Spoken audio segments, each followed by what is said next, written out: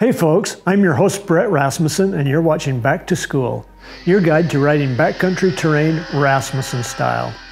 In this episode, we'll be explaining advanced rider positions. Crowding up on the sled is not that easy given the placement of the handlebars. So let's start by looking at the handlebar placement.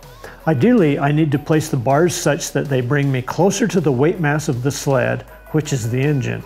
This is true for all brands. For the Ski-Doo Summit, I like the bars forward and lowered, bringing my position closer to the weight mass of the sled. Tilting the bar riser will move the bars forward, but they will swing in a weird arc, and worse than that, during a full lock counter steer, that position will put the bars in front of the post, pulling the rider across the center of the sled. This puts him at a leverage disadvantage.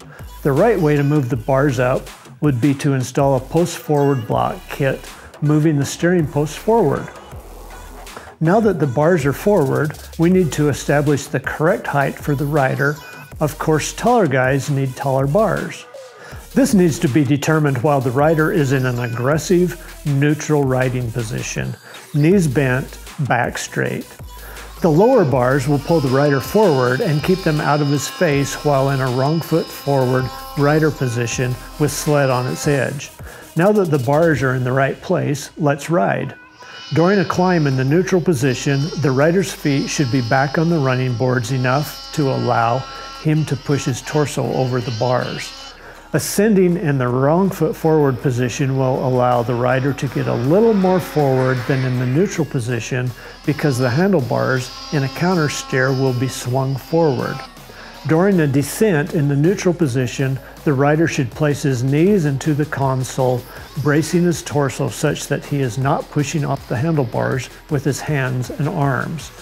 This will allow for more freedom of movement in using the handlebar controls. If the rider is in the wrong foot forward position, he should also have one knee in the console and free leg stretching forward.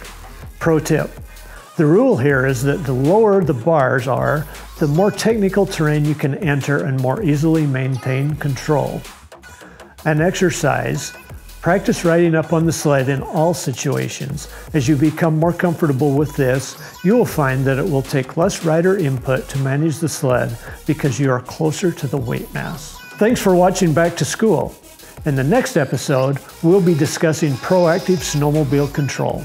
If you find these tutorials helpful and want the full experience, we'd love to have you join us on the mountain.